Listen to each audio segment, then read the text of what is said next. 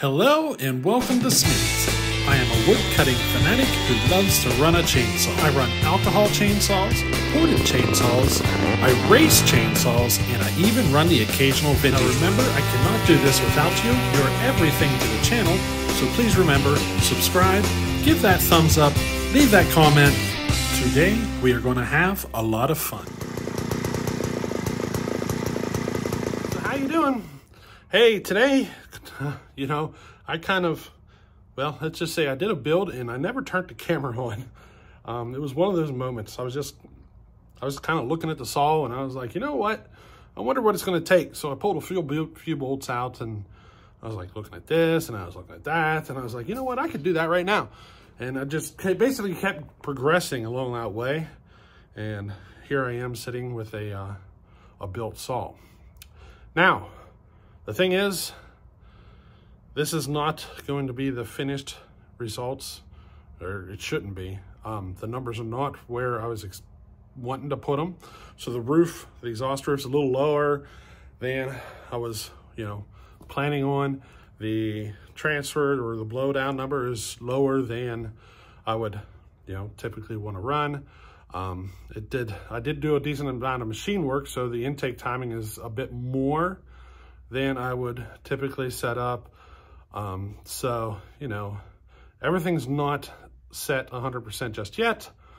Basically, I'm curious to see if this thing's going to hang a ring, and that's why I put it together. Why continue if it's going to hang a ring? You know what I mean? I went pretty far with it. So I'm expecting it to hang a ring, to be honest with you. I'm expecting it to hang a ring. So I basically threw it together wherever the numbers were at that point that I was working on it. That's what I'm running with, and I'm going to see if it hangs a ring, blows up or whatever. And then, if it actually survives, then I will go ahead and continue working on it and taking it further. Now, this is my Husky 50 with the Partner 5000 top end.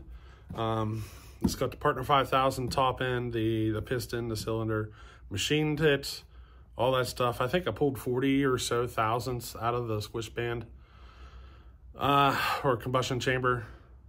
I can't remember, but it was at least 40 thousandths out of the combustion chamber, a whole lot off the base. I mean, I did a bit of work to it. So, now this saw, I'd never tried to start it, this 50, so I don't know if the carb's any good. I don't know if the coil's any good or any of that stuff. I just kind of slapped it together, and I'm at that point of trying to start it for the first time. And I wanted to turn the camera on just in case it, fired for a split second and blew up. I wanted to try to catch the moment, you know what I mean?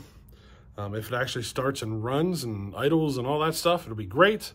But, I don't have a carb kit here, so if this carb doesn't pull fuel, then, I'll have to get a carb kit. It is the 50 carburetor, it's all that stuff.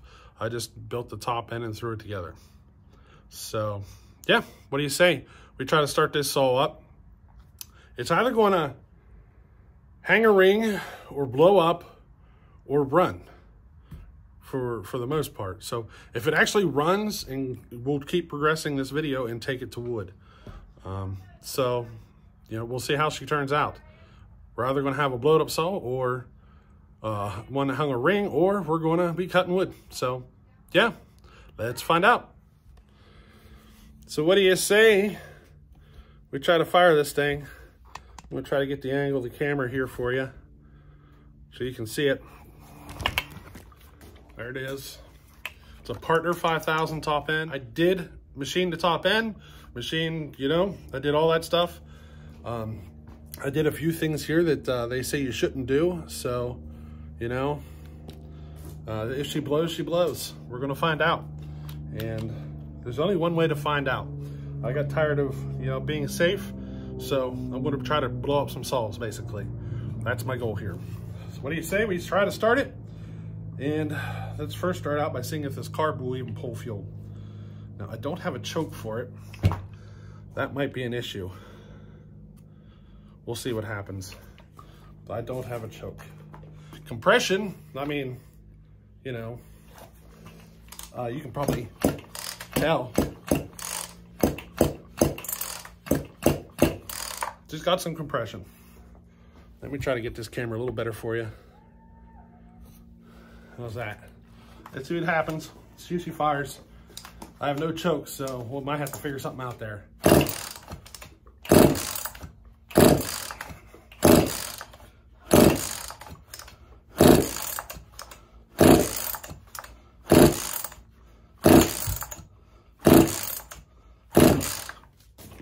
Let me just, let me do a little prime and see what happens. All right, now let's try it with a prime. Is it on? Yeah.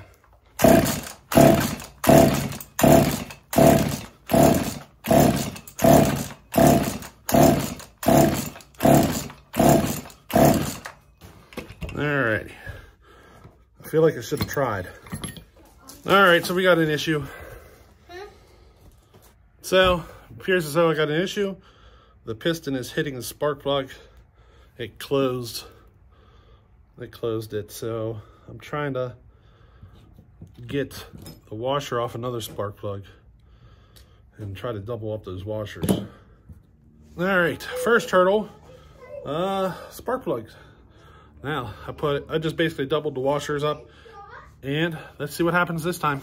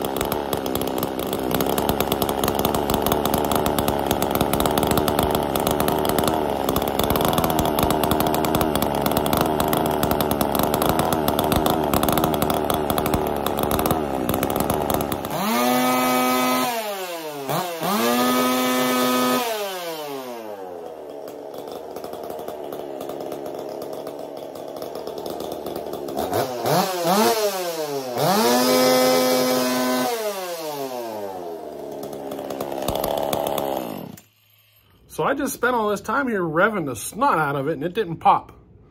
So, hey, you know, we might get lucky.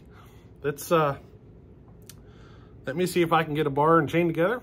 All right, let me see if I can get a bar and chain together and we'll give it a run in some wood. Alrighty.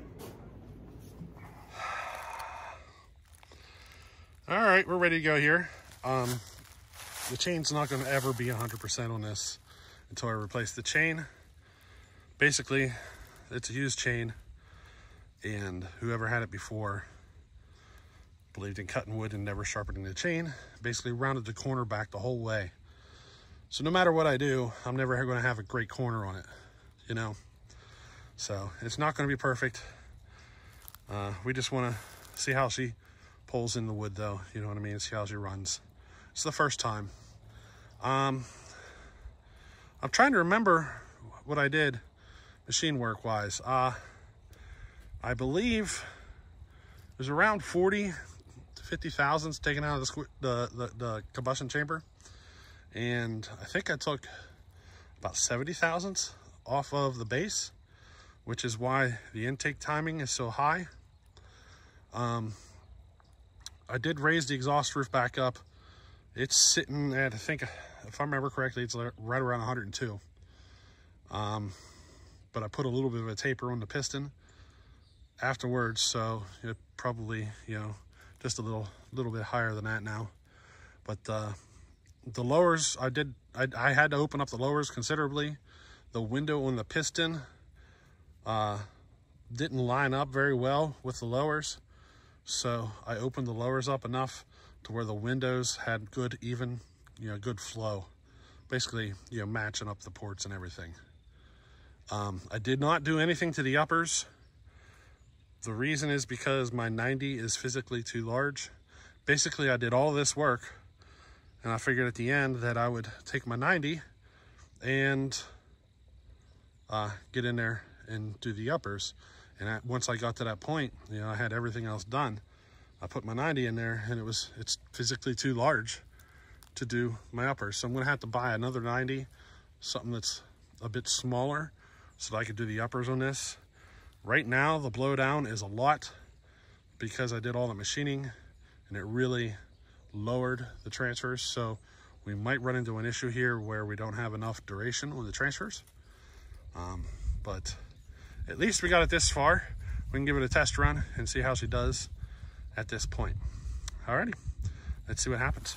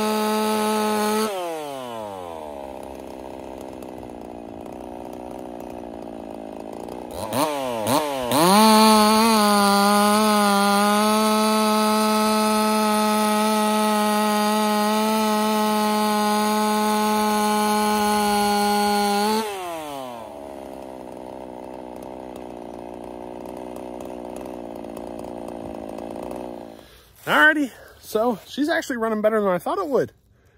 Because I never touched the uppers and any of that stuff. So the blowdown on this is real long. I think it's bordering, I think it's sitting close to 28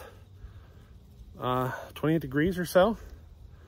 And she actually seems to like it a lot. So I don't know if I may not do anything to those uppers. She's pulling 12.7 in the cut right there. That's about where she tuned in at. And that's very respectable. I'd like to get just a little bit more. And I mean, I've not done a timing advance yet. I've not put a stack filter set up on it yet. It's still running the stock carburetor. So, I might be able to get a little bit more out of it just from playing with those three things. So yeah, we may just go ahead and leave this port work the way it is. It pulls with great torque. I'm not complaining about the torque at all. Everything about it seems to be great. She's cutting it around 12.7 in the cut with that bar buried. Now I could drop it lower if I pushed harder. If I let it free rev, or if I would let it eat wood by itself, it would be over 13,000. That's me applying a little bit of pressure. So, you know, if I would let it self-feed, it would self-feed over 13,000. That's just, you know, me applying some pressure because of this chain. It's not 100%, you know what I mean? And she's tuning up at right around 12.7 in the cut. So yeah, I'm quite happy. Now, the idle is a little finicky. She seems to be a little high strung or something. The idle is just a little bit on the finicky side. You got to kind of play with it to find that sweet spot. It wants to be a little rich. If you let it lean out, if you lean it out a little bit at idle, it doesn't like it. It wants a fatter tune. So, you know, we'll run it a little fatter. We'll just kind of see how she goes from here out. I'm actually quite happy.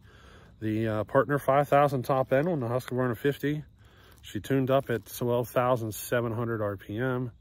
I mean, it was going 12.5, 12.8, 12.9, but you know, if I would let it self-feed, it would definitely hit the 13,000 RPM range, which is respectable out of a 50cc saw this size of bar. You know, that's definitely a very respectable running saw right there. Not something I would go play with cutting firewood every day, but you know, something I can go take to Saw Fest. Absolutely. I would have no problem taking this saw as it is to Saw Fest right now. I would not hesitate at all. So, you know, and that's kind of what this saw was for. It's something for me to take to Saw Fest and play with. And I think a little timing advance, some air filter modifications, maybe a carburetor or something. I don't know. We'll see. We'll see what we get into. But maybe we can squeeze another 100 RPM or two out of it. You know what I mean? But in fact, for as much torque as it has, I could probably try to push the RPM up just a little bit. You know, maybe take another degree or two out of the roof or whatever, but or something about having that torque, you know what I mean? You can, heck, I could even go to an 8-pin, you know? There's something there. So yeah, maybe we'll do some testing with an 8-pin as well. But hey, I hope you enjoyed this one, and we'll catch you on the next one. Later.